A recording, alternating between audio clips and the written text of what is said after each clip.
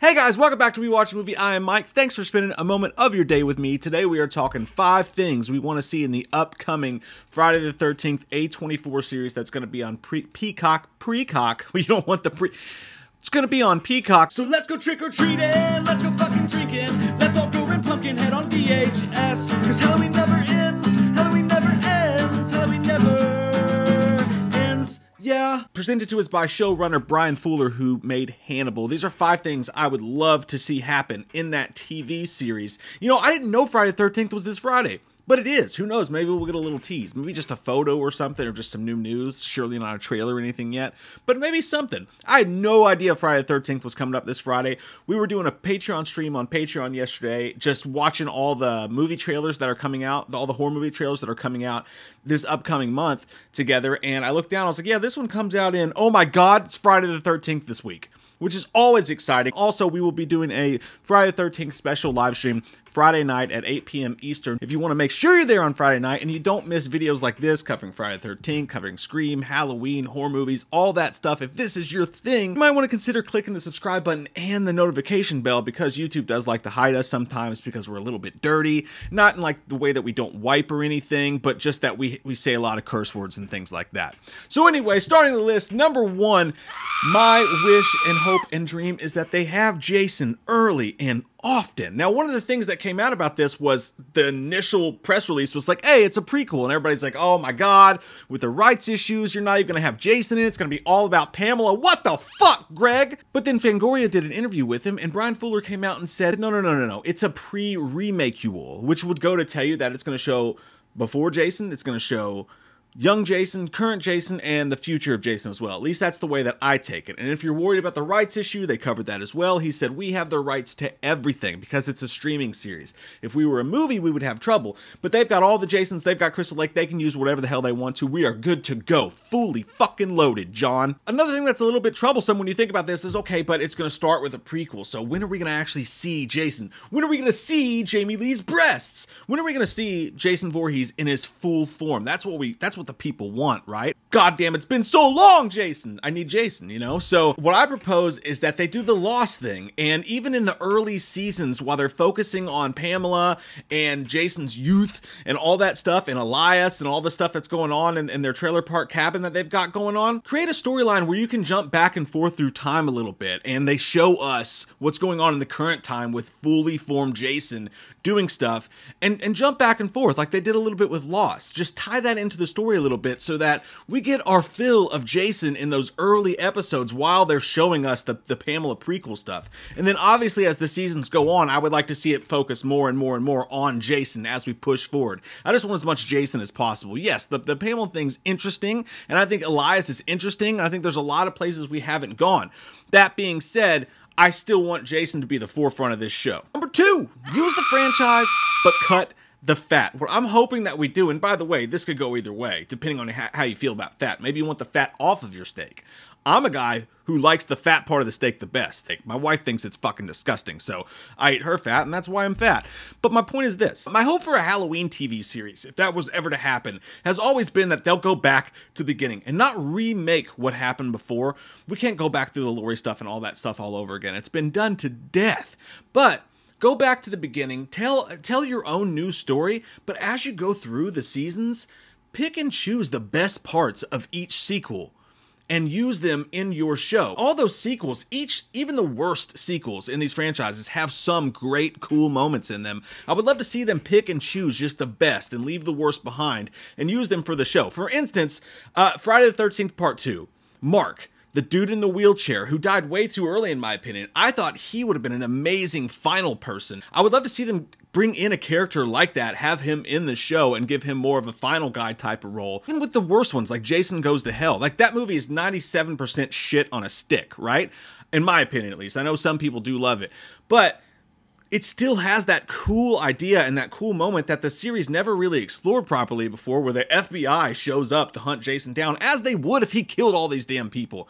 And there's this cool moment in the movie in the beginning where the FBI shows up and hunts him down, and there's like a manhunt, and it's just, whether it all turns out good or not is up for discussion, but it's a cool idea and a cool moment. I would love to see something like that get tied into the series at some point. Just pick and choose the coolest parts of each of these sequels and throw it a bone in the show. To me, that's much more interesting than just like corny, kind of loose Halloween Kills-ish sort of Easter eggs. I like Halloween Kills, but I thought the Easter egg stuff and the throwbacks and the legacy stuff was really forced and corny. Rather than do something like this than just give us like fanfare Easter egg crap. And if you look at the interview that Fangoria did with Brian Fuller, I think his mind goes there too.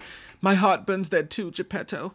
He says, everything, we can use everything. We can go to hell, we can go to space. That's not to say we will do those things, although if we do go 10 seasons, I will be lobbying hard to go to space. So now, granted, I think he's talking tongue-in-cheek here or whatever, but they're definitely, I think, doing at least 2 seasons of this. At the point of this interview, they were already working on planning season 3, so I think this is already in their minds. This may be something that we get as we go further season by season. You might just see these seasons tie into their respective movie counterparts as the season go along, and I think that would be pretty cool. Another part of this that you could do is give us all the Jasons. He says also in this interview that I think over the course of the series you will see many familiar manifestations of Jason. So whether it be in flashbacks, episode to episode, or season to season, how cool would it be to see a story-oriented, organic version of all the different Jasons that we've seen over the years? Pending, of course, how supernatural they end up deciding to go with Jason, because obviously there's versions of Jason you can't get here if we're not going to go the supernatural route. But that's a question for you guys. Do you want them to keep this as grounded as possible, being an A24 project, or would you like to see them actually go full fucking Monty male nudity all the way and make Jason supernatural? And I'm talking both extremely different versions of Jason, like young, deformed, lake jumping Jason, or old baghead Jason, for instance, and also the subtle wardrobe changes. I mean, like, I'd love to see the story lead to plausible reasons for Jason at some point to find yellow gloves and a tool belt and have the whole Jason Lives vibe at some point. Let's be honest, he had an amazing ass in that movie. And finally, and I know number 2 is a very long point, but in this same vein, a cool Easter egg, non-Easter egg that would actually be worthwhile they could do here is give us some of the kills from the previous movies that the MPAA cut.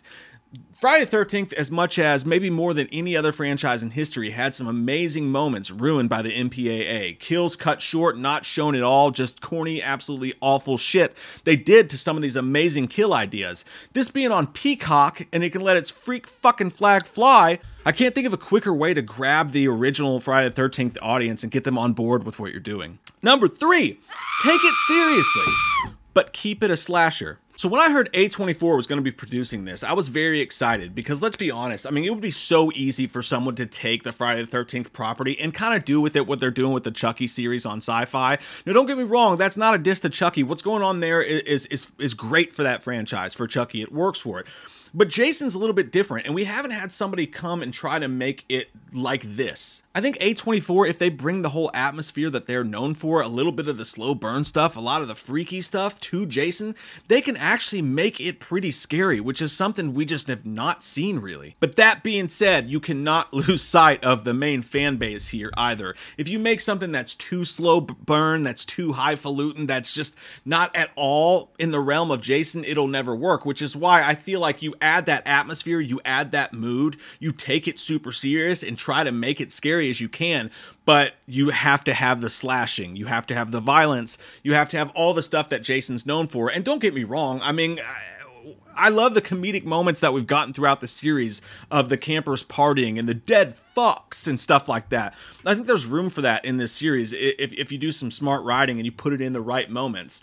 But when Jason shows up at that party to kill those dead fucks, I want to be scared. According to Fuller, this should not be an issue either, as he says it will be pretty murderous. I think we'll be dropping bodies every episode, and I think there's something about the build of that as we are hopefully in for the long haul. Number 4, I want to see, as we have all this extra time to go through the lore of Jason, I want to see how Jason fucking becomes Jason.